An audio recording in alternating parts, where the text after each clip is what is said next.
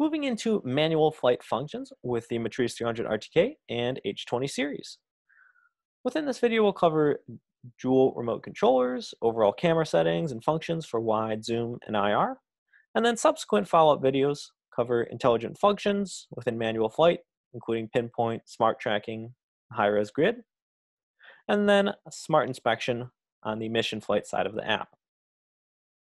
First off, with dual remote controllers, we have the ability for two controllers each to take control of the drone. We'll see an icon indicating drone control in the FPV view and an icon in the gimbal view if you do not have gimbal control. So first off here in the FPV view, as we have two remote controllers connected, we have the aircraft that's appeared, and you can see that it is blue right now. The payload view, you can see we do not have control of the payload right now because there's no options to take photos or complete functions. We see a white icon. And I think it's easiest to show these two through a quick example. So we can see right now, blue aircraft indicating the aircraft control. The second remote controller takes control, thus the aircraft turns white. From this remote controller, we can take aircraft control back by tapping on that white aircraft, and now it has turned blue again. Can tap and hold the blue aircraft to lock aircraft control, so now the second controller is not able to take control. Their aircraft for the second remote controller is showing as red to indicate that controller one has lock control. They can tap on the red aircraft and the first controller will get a notification letting them know, and they can choose to unlock the remote controller. But ultimately, that's how the aircraft exchange here works. The remote controller is going to give notifications, it's going to play an audio message, and it has the visual indicator as well.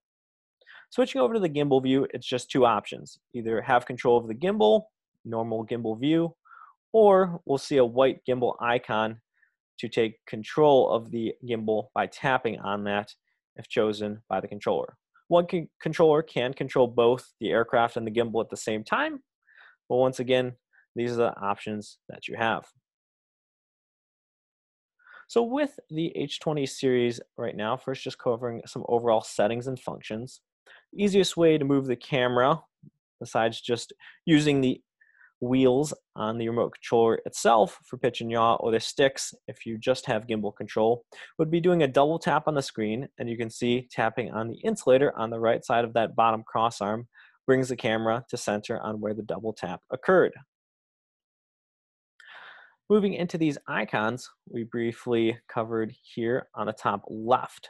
Just talking about what they are first. The first one gives us the ability to recenter gimbals. The second one, turning the beacon on and off. That's the anti-collision beacon that we have built into the aircraft. Can be useful for visibility during the day. I've definitely used it then, and for night operations. We have a daylight waiver here in the US. Dual gimbal sync. It's going to show a blue and a yellow dot below it for gimbal 1 and 2 when they are synced together. And that allows both gimbals to move together, so you can do one yaw input and both gimbals will move. So if we have a spotlight and the H20T, very useful to sync them together. See the circle with the dot in it is to turn smart tracking on and off, and the pinpoint is the diamond. We'll cover these two features in depth with their own video. And then RNG stands for laser rangefinder. With the display, we can turn that on and off. So going in some more depth here, first looking at the recenter gimbal menu. So we talk about yaw and pitch. Remember, yaw is going left and right, pitch is going up and down. We can see our current gimbal yaw here, that it is centered with the aircraft because the yellow polygon indicating our current gimbal yaw is lined up with the aircraft's heading. We can see the current gimbal pitch is -90, which indicates straight down or nadir. If we move over to another screen shot here, we can see the gimbal pitch now we can tell is angled up much farther at 23 here, while the gimbal yaw is just slightly to the left of the front of the aircraft now. But what we can do with the recenter gimbal options is just with a click of the button, reset our gimbal's location. So with the gimbal going left, right, up, and down, sometimes it can get a bit confusing exactly where the gimbal's at. By looking at these indicators, you can tell, but just recentering the gimbal oftentimes can be quicker than trying to move it back around. So by clicking this first option, it's going to put the pitch at 0 degrees, so facing straight forward, and center the yaw, so lined up with the aircraft. The second one here will just recenter the yaw, so line it up straight with the aircraft, but it's not going to change the pitch. The third option will put the pitch down to 90 degrees, but it's not going to change the yaw, so just looking straight down. And then the final option will change the yaw, recenter it, and also bring the pitch down to 90 degrees. So that's kind of our 4 options in the recenter gimbal menu. The laser rangefinder here, when we turn that on, we're going to see a laser rangefinder display. The first number is just the distance from the drone to whatever the laser rangefinder is focused on. The second one being the absolute altitude of whatever the laser rangefinder is focused on. And the third value, the GPS location of whatever the laser rangefinder is focused on. Sorry to repeat myself there so many times. But we're able to calculate that GPS location because we have our aircraft's location, we have the distance from the laser rangefinder to the object it's focused on, and good old math will get us to a GPS location. There's a button there on the right side to take a screenshot, so we have that documented. You can also click on the information to copy it to the clipboard, or look in the metadata of the image itself with EXIF tool to see the laser rangefinder information as well. For dual gimbal operations, we can click on the second video feed option here, and that can change what that second video option is. So right now we have FPV and a Z30 selected. But if we wanted the XT2 to be our second gimbal, we'd go ahead and uncheck one and then check the XT2. So in this case, we unchecked the FPV and checked the XT2.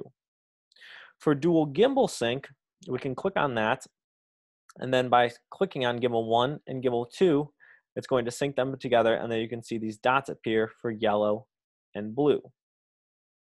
So we'll go into a quick video here to show both of these features, and then we'll also show I think it's good to show in the same video the follow and free mode we talked about before for the gimbal. So follow mode, remember that's always staying with the front of the aircraft, and then free mode is letting the aircraft move and the gimbal stay with its current yaw position. So first off here, we'll go ahead and change that bottom right view. We'll uncheck FPV and check XT2.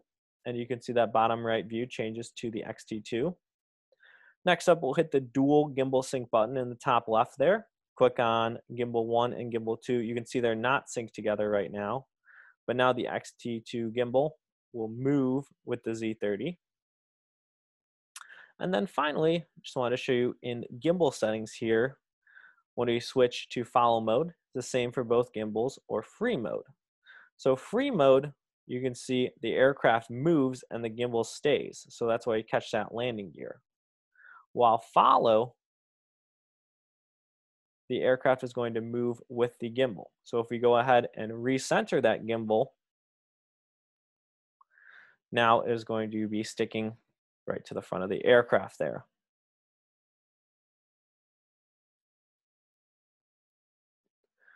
With the H20T, first talking about the wide camera here, you can see indicates wide camera, you can see our zoom field of view.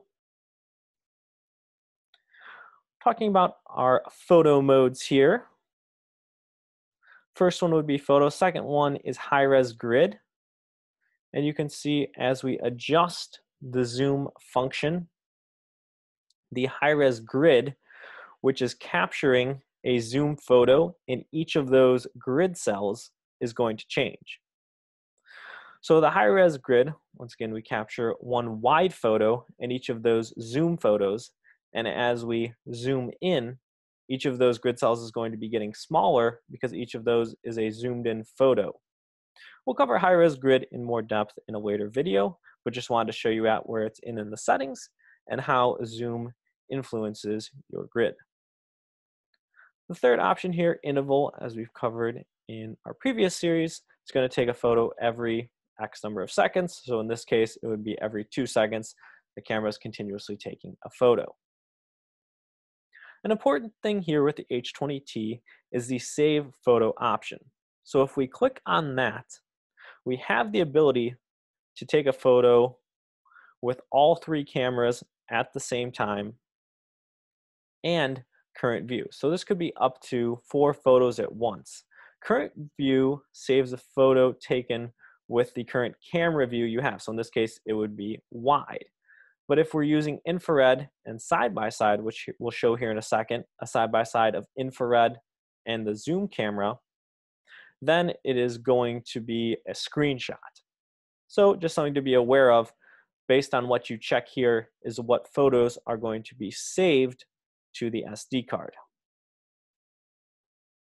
Same idea for video when we click on Save Video, except current view is going to be a screen recording, not the full resolution video, no matter which video you have selected. But once again, we have the option for wide, zoom, and with the H20T, infrared. Moving into the settings here, first one being creating a folder. We can add a custom name for all photos to be stored under.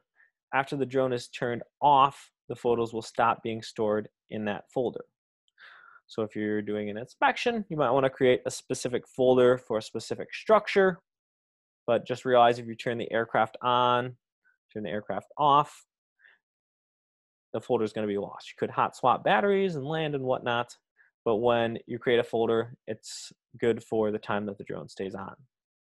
Moving down to timestamp here, after you turn timestamp on, option to customize that timestamp with any of the following.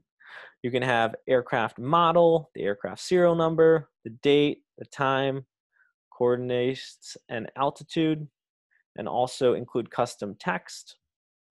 You can also move the timestamp location to top left, bottom right, bottom left by clicking Customize Timestamp and changing any of those settings. The laser module here basically controls if you want your laser rangefinder on at all times by default or just when required. So by default would leave this on, but if there's a situation where you're using night scene and you might experience Tyndall effect, think about like headlights in the fog, particles are scattering and reflecting light, maybe you want the laser rangefinder off. And the reason the laser rangefinder is always on, even if you don't necessarily have the display on, is it helps with other functions such as the zoom camera, allowing it to focus. And our pinpoint, smart tracking, etc. Those are all functions that use the laser rangefinder. Zoom camera here. You can see we can switch over here at the top.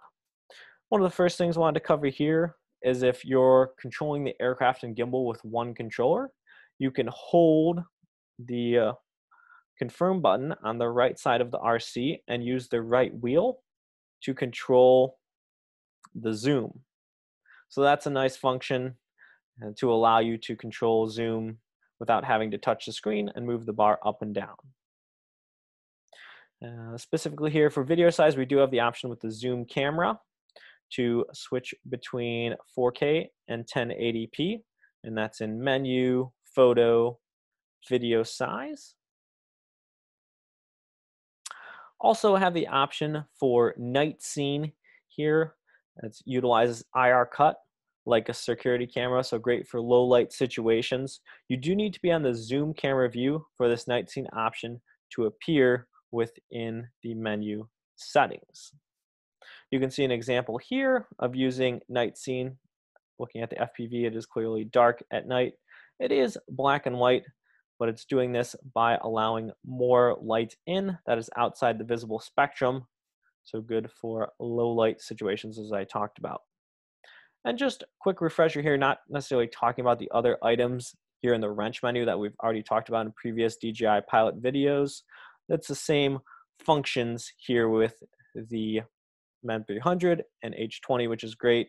So if you want to put the grid on the screen, or if you want video caption, those remain options. Camera settings here for the zoom camera. We have the auto option for both zoom and wide, but with the zoom camera, we can also use manual.